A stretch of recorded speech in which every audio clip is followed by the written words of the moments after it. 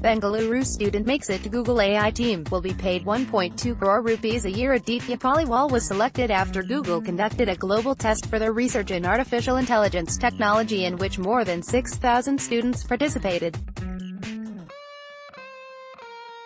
Bengaluru, a 22-year-old student of integrated M.Tech at the International Institute of Information and Technology, Bengaluru, IIITB, has made it to Google's artificial intelligence team with an impressive package of 1.2 crore rupees per annum.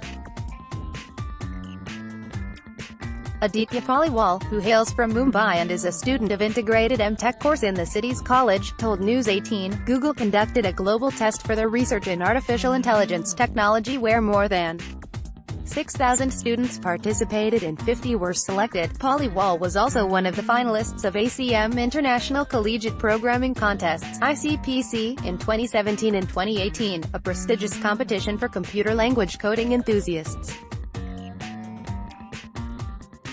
This year, around 50,000 students from 111 countries and 3,098 universities across the globe participated in the event.